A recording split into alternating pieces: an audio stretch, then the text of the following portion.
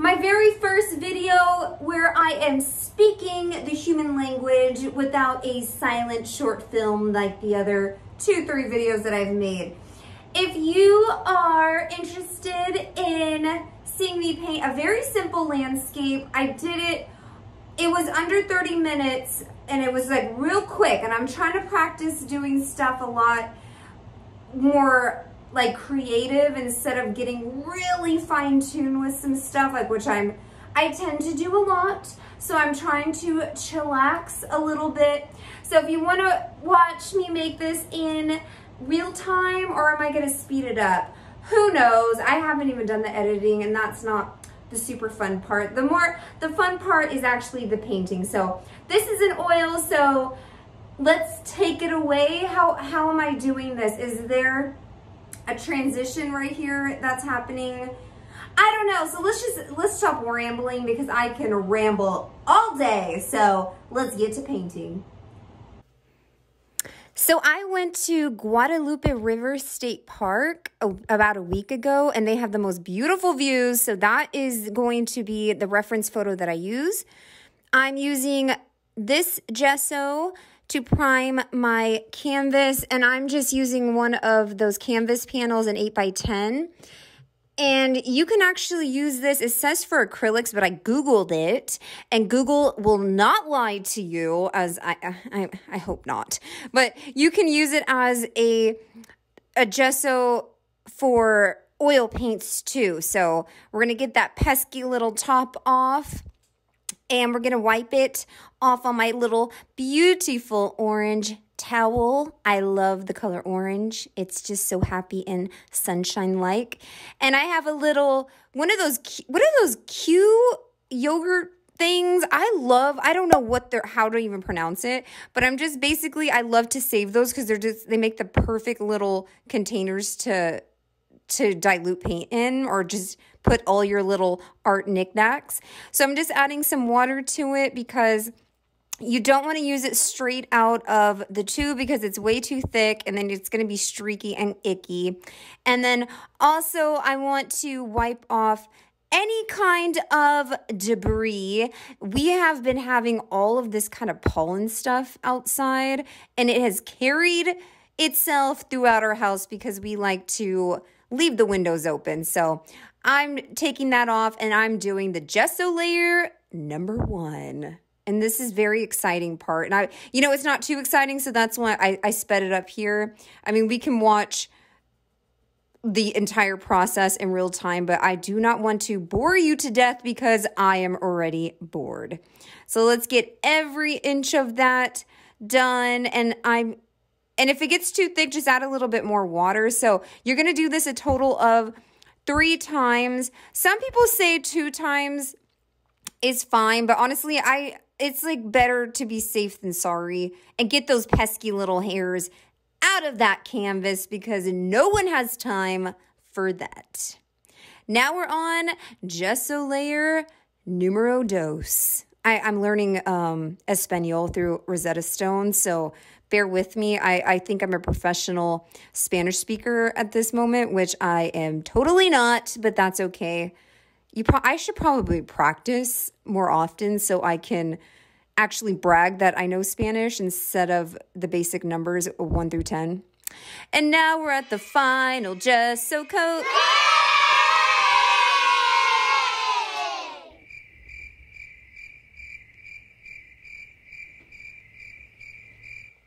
And give yourself a thumbs up. So now I'm going to be using my beautiful plate of many colors, and I am going to start doing the underpainting. And I just have some like random arts and crafts kind of acrylic paint. So what I do for all my underpaints, I do not waste any oil paint for this process because you're just going to cover it up anyway. So I'm just going to create some type of an underpainting color, and I got kind of crazy with this color. Normally I do kind of, I'll do like a blue and brown mix, like more of a neutral background, but I wanted this to be fun and bright, YOLO. And I know YOLO is so early 2000s, but I like to say YOLO. So if you have a problem with that, then this this video will not be the one for you because I will probably say YOLO at least another 10 times at minimum. So this one, I'm just watering it down, and it doesn't matter. Just get a yellow, a orange. Let's not be dramatic about it. I can tell you the actual color, but I mean, again, words. Who has time for all the words? And another thumbs up.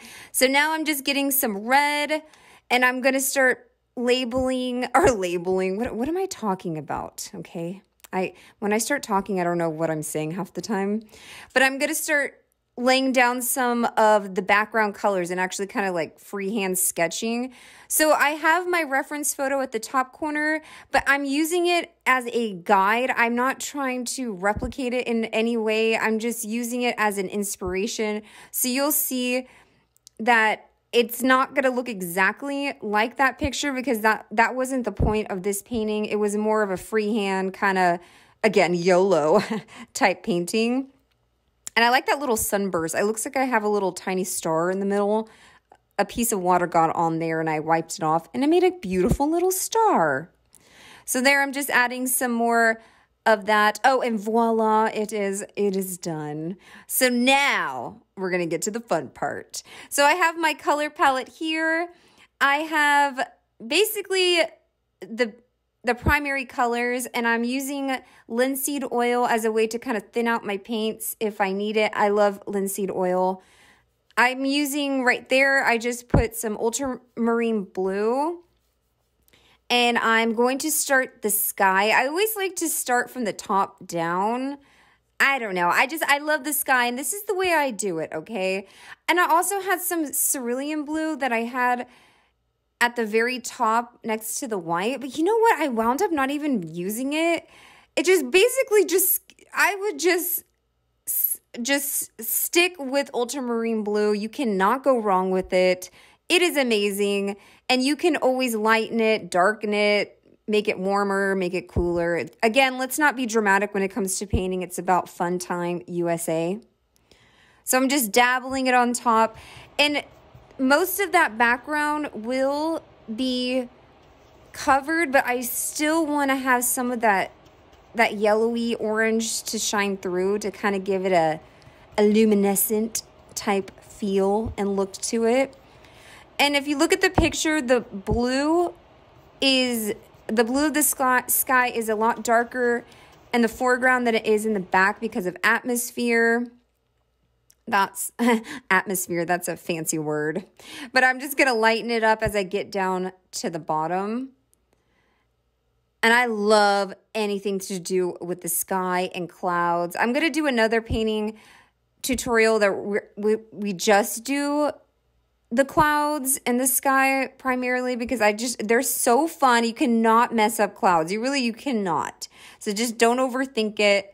And I'm just going slowly getting lighter as I get down to the foliage part. And I'm going to cover some of that dark, rusty, reddish brown that I made because I want it to look like it's peeping through the trees and the foliage. I might say foliage way too much. It's just that's how I pronounce it because it's way more fun than foliage.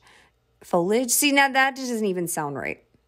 But I like to add a lot of the blues, like covering up that bottom base layer of the trees because you want it to peek through eventually when I cover it with the greens and whatever color I decide to use. It's going to look a lot more natural. So you don't have like blocks of trees and blocks of bushes happening. So here I am just dabbling away. Honestly, I would just keep the painting like this and call it a day. But, as a finished product, we should actually finish this and stick to the goal of a finished piece. But I kind of like the colors right there. We could call this abstract. So if you want to do the same painting and you feel like this is the best place to stop, then you do you, boo. And you could stop wherever you want. Just sign your name on it. And I promise I won't tell anyone.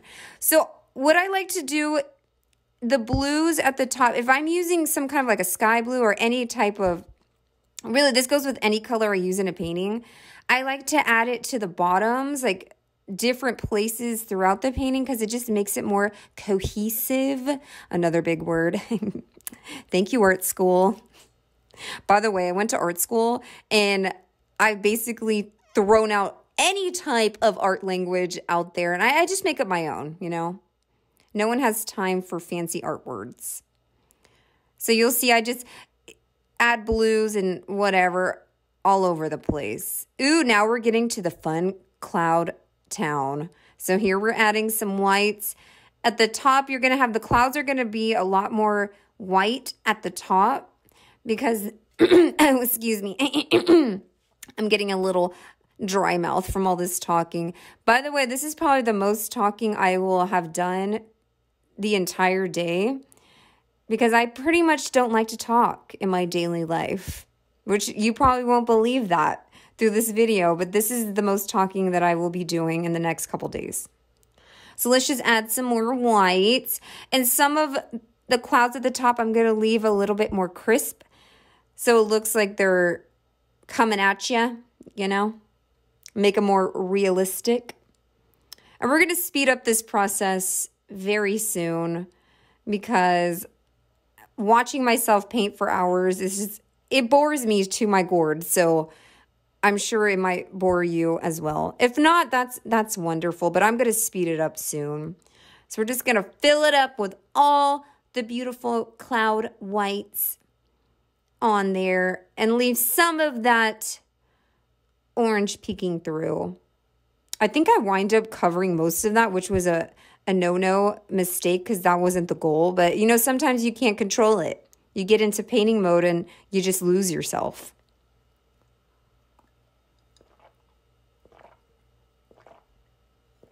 I'm a loud water drinker, so if you heard me gulp, I apologize.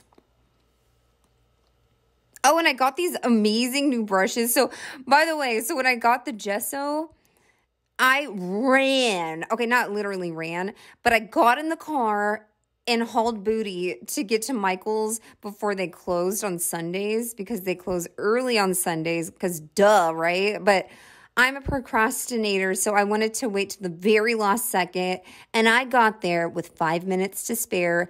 Thank you. Oh, but what I was saying, those brushes that I'm using right now, I cannot walk into a Michael's or a Hobby Lobby or any type of a craft store without purchasing way more than I need. So, I mean, I technically didn't need new brushes, but do you ever need new brushes? No. You want them, and you get that card out and you just charge that sucker. I love brushes. The new brushes are the best ever. Oh, see, I sped it up. And I'm going to kind of blend towards the background because I want it to be a little bit not as crisp in the background, like towards that horizon line. And I'm working at a weird angle. I'm going to figure out a way to film without, because I was working like on an aerial view. I have it on my table working down. But my hand, if you see me holding the brush very strangely and non-organically, it's because I was working at a very strange angle. Normally I work on an easel, but you know, I'm new to this recording the art game scene. So I'm learning as we go. So what am I even doing here? It looks like I'm going to, oh, I know what I'm doing. Okay, so I'm going to be adding the foliage, again with the foliage word. So all I do for that, I'm basically creating my own really dark black type color, and I use ultramarine blue. I have that green, and what green did I actually use? I should look that up. But anyway, I used some type of a cool green, I think. And then the burnt umber, and it makes a really dark shade of green. So I'm adding that to, you kind of want it almost black because you're adding the dark colors first. That's how you work with acrylics and oils. You want to start off with your dark colors first, and then you work on top. Especially if you're doing a wet on wet, which I'm doing. I'm trying not to let it dry Because normally what I do is I'll do a little bit here, let it dry, add some more layers. But who has time for that? And it's not as fun. And I'm trying to break out of that habit of making things very refined and trying to get it as perfect as I can, because that's not fun. And art should be fun. And I need to constantly school myself on that. So now we're getting into more mid-tones here. Add some more of that yummy yellow. Yummy yellow is also known as cadmium yellow. Is that the one I used? Yes.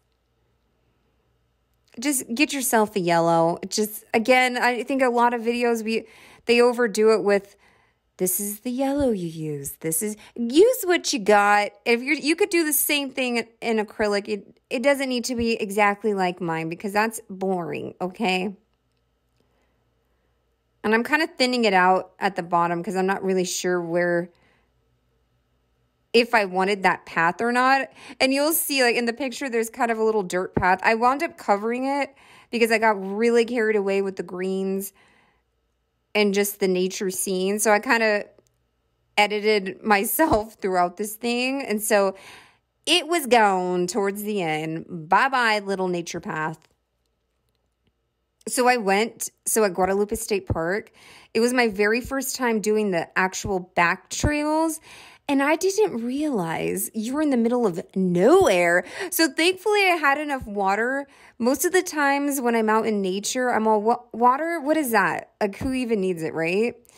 Kids, do not follow my advice. If you are out in nature, please bring a good amount of water. And also, do not go at the peak of heat time USA. So I thought it was going early and it was around like 10.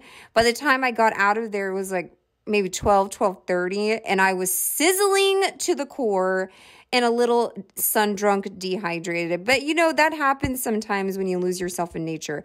But I got so many amazing pictures from that day, and this is just one of them. So I have endless amount of art reference photos that I can possibly desire. But actually, for me, you can never have enough art reference photos. So we're adding some dimension by just kind of lightening up the greens. And I want it kind of bright. So I'm trying not to add any more, like to make it more neutral. Oh, see how I added some greens around the whites and the little blue? Because I want it to look like some of that sky is peeking through. Otherwise, it's just going to look like a stamp. And that's not what I want. I don't want stamp trees out there. I want them to look like they are real and growing straight off the canvas. Oh, and I didn't mention this before. So the reason I gessoed my canvas, I know they come pre-gessoed, but there's something about I still recommend you putting those, at least the 2-layer gesso technique, because your paints are going to stick to it way better. And it's almost like they say it's pre-gessoed or pre-primed, but it's like this glossy kind of prime, and I don't know. I don't like it. So it's best to just gesso the heck out of your canvases. Minimum, I know I said minimum 2 times, but come on, guys. Let's not be lazy. You're doing it. Let's just go for the 3rd time. All right? Just listen to me.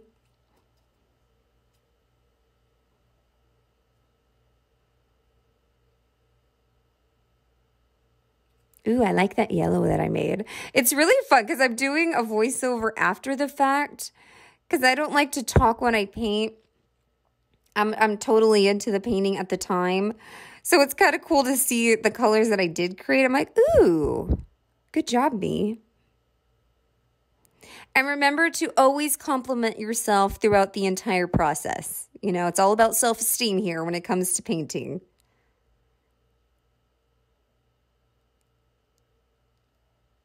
And I'm bringing that color. So if I'm using that color, greens, I'm going to put it at the bottom too. I don't want it again, it will look too much like a stamp, and it won't look as vibrant or alive if you just stick the colors in one spot. Nature has colors that are blended throughout it. Oh, see, now that I look at the path, I should have kept that path, huh? But see, that putting that green directly on that path was the first step of losing Mr. Path, because then I got really carried away and I just completely forgot there was a path there. I'll probably do this painting again on a bigger scale, and maybe Mr. Path will actually get to see the light of day.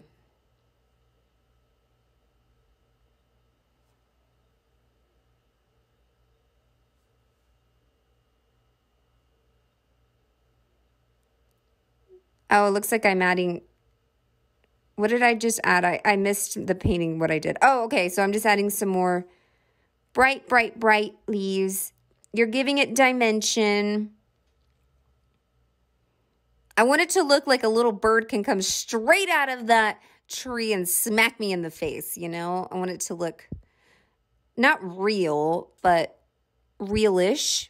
Is that an art term? Realish. You know, I make my own art terms, so art books, beware of me, because I follow no rules when it comes to painting. And I kind of lost some of that, the clouds in some of the trees, so I'm going to go back and add some of the whites through and some of the really light blues to break up some of the trees. And see what I'm talking about? I got a little carried away and I lost some of the orange, and by some, pretty much all of it in the sky, and I should have. Next time, I will leave some of that background, the underpainting shining through, because it really just makes it look so much more, I would say, beautiful and fun to look at. And that's how I judge my paintings. They need to be fun to look at. My art professors are probably shivering to their core right now. Sorry, not sorry.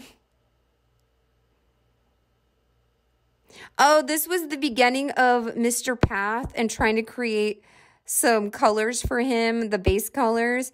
But yeah, he pretty much disappears towards the end of this video. Sorry, Mr. Path.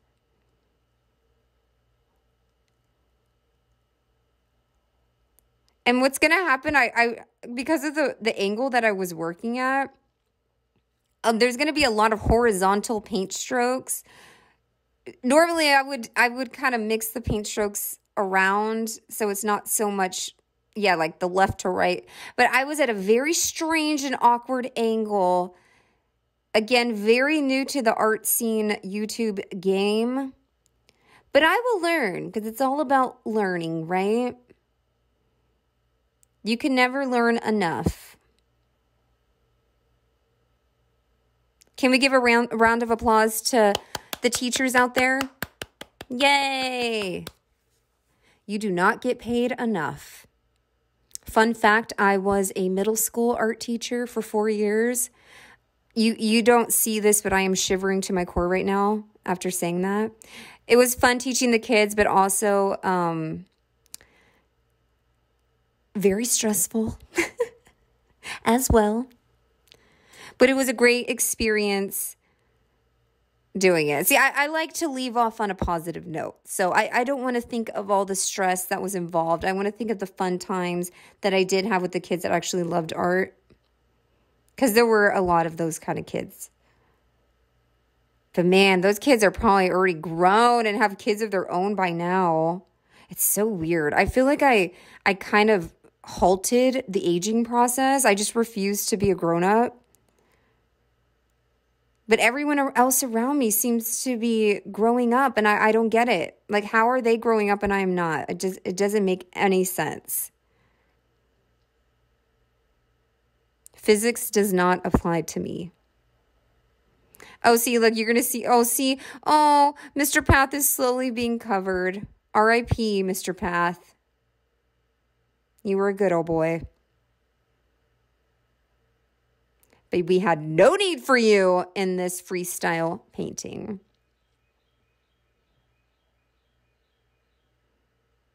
Oh, and I'm using mineral spirits. I didn't mention that. See that icky gray sludge water at the top right corner of the screen? That would be mineral spirits, and you're going to need that for oil painting.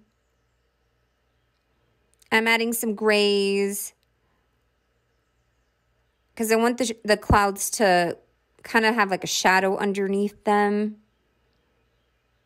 Because if you really look at a cloud, they're not just white blobs in the sky. They actually have a little life of their own. They have shadows too, just like us. Did y'all ever do that as kids? And by kids, I mean grown-ups too. Just stare at the sky and the clouds and make up little things that you see. I swear, every single time I look at a cloud, I see a duck or some type of a bird animal. I love birds.